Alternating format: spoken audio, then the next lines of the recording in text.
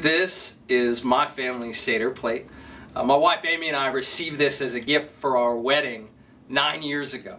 And when the sun sets on Friday, April 6th, not only will we celebrate Shabbat, our weekly time to rejuvenate, but also we're going to pull this baby out to begin our Passover Seder.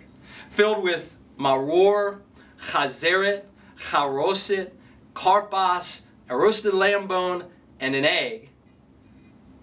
Each of these designated areas symbolizes an aspect of our people's greatest story. One of redemption, one of renewal, and one of hope.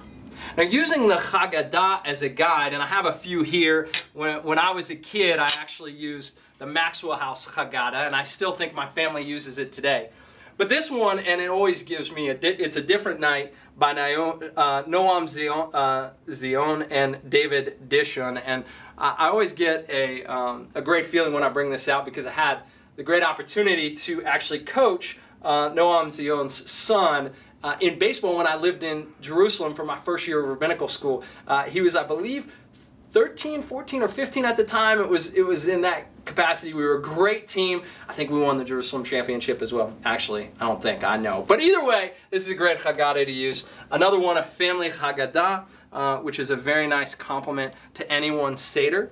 And another one I have is a Passover Haggadah done by the Central Conference of American Rabbis, which is another great one to use. There's so many different ones and so many different ones that each of you might be using this Passover season. But again, this is just a guide. Our goal at this time is not to just recite the words verbatim, but to put ourselves personally into the narrative through our own stories of hardship, of liberation, and faith, which have happened to us over this past year. Now, on 4 occasions within our Torah, parents are told on Passover that they are to teach this story to their children.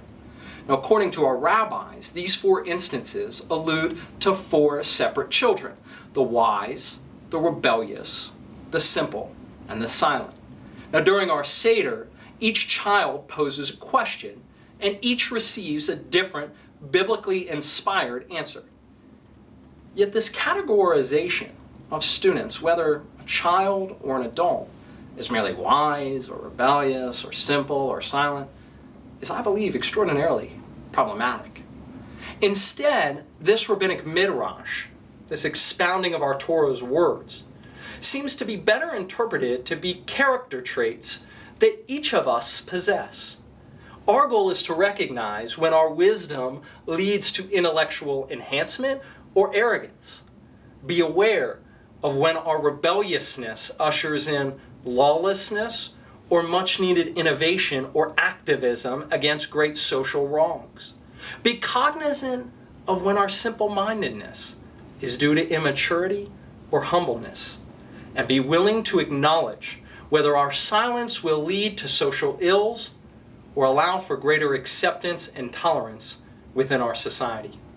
So this Passover, as we share our people's greatest story, may we be proactive in working together to find balance between our wise and our rebellious, and our simple and our silent aspects, so that the hope for redemption and renewal in our lives and in our world may become a reality. Happy Passover, and may we do this again next year in Jerusalem.